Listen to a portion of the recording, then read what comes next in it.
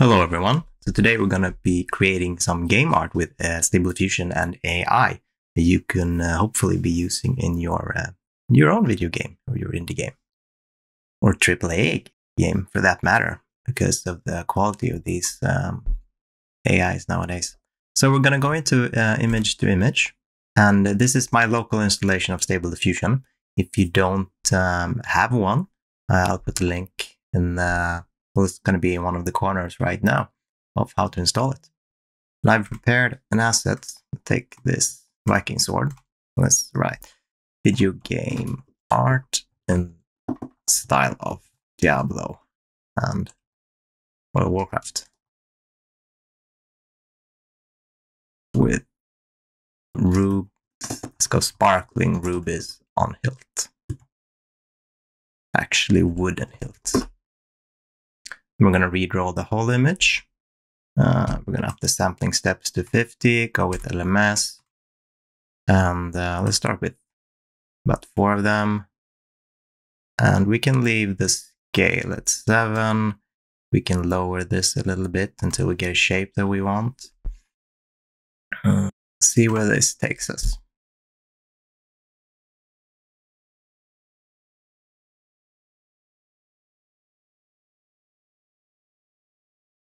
Yeah, so this is a good start. We have the shape and a couple of rubies. Well, not a couple, we got 5 of them. So let's go with this one. We're just going to iterate and keep working on it. So we're going to up the strength a little bit, maybe up the scale a little bit as well. So each time you do one of these iterations, you give the AI more to work with. You can keep doing this until you get something you're happy with. This one's pretty sweet. I mean, I like the curves on the blade. Let's go with this one. It's pretty neat. Now we've dropped the wood, so let's actually, well, it might be wood. It could be ornamented wood or detailed. So let's put an ornamented wooden hilt. We want more sparkling rubies, so let's add a couple of these. Generate again.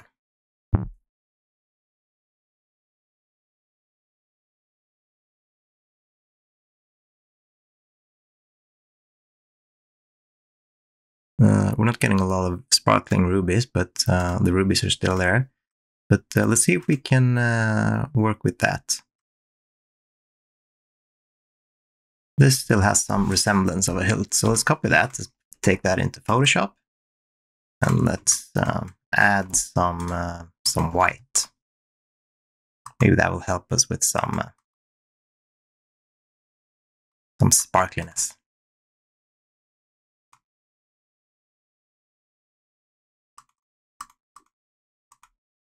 See, maybe that's too much. We'll see. So the hilt's pretty good. Maybe we could add some gemstones set into the sword as well. So take this color. Actually, we'll just add a whole inset here. There we go. And let's do some white again. Maybe a little spark here. All right, let's save that. Set it up as Viking sword 2 then. And put that in here.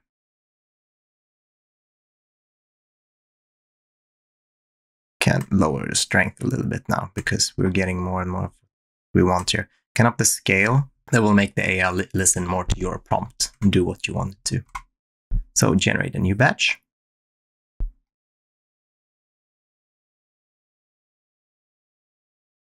And we got a couple of nice looking inlays here. This first one's a little crude.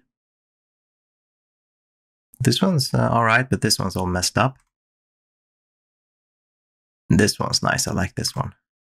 That one's crude as well. I think we actually might have to lower the scale a little bit and up the strength again. If you start getting a lot of these artifacts, you might want to lower your scale, especially at LMS. you can get this if the scale is too high. Usually, when you reach around 20, but apparently here as well. So let's iterate on, let's take this one. It's pretty nice. Run it again. Now we're getting a lot of different shapes, and that's because we increased the strength here, because this is jagged or serrated edge. I don't think we're going to use this for anything. This one's pretty nice with the curve here. Yeah, I like this one. This is super sweet. So let's take this one. Let's get it back into Photoshop.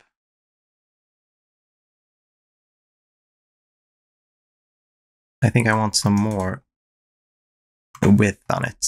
Let's take this color here. Let's add maybe like this, and actually we're gonna add a ruby down here, and well, we can remove this trash here, whatever that is. I have no idea. All right, let's save a new iteration. So this would be Viking Sword 3 then. Let's put that back in there. Lower the strength a little bit. And let's get a new batch.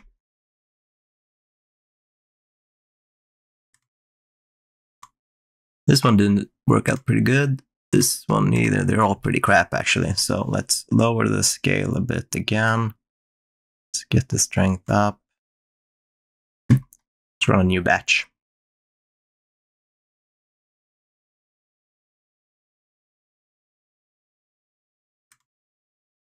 This one's kind of weird. This one's sweet though. I mean, these, yeah. Let's go with this one. And then we're gonna up the sampling steps. Let's just max that out. We can lower the strength. And we talked about that before, but lowering the strength keeps more of this image. Getting a higher strength will change the image more. And since we're getting, on an iteration that we're close to feeling that we're finished, we're gonna lower the strength. Let's run 4 new ones. And since we're upping the sampling steps here, we should get more details. Yeah, this is sweet. I'll take this one. And send it to extras. We're gonna upscale it by 4. So from 512, that should get us to like 2048, I think. And there we have it. A sword for your game. Pretty cool. So if you like this content, like and subscribe. That way I can make more of this. And yeah, good luck, have fun, create some art.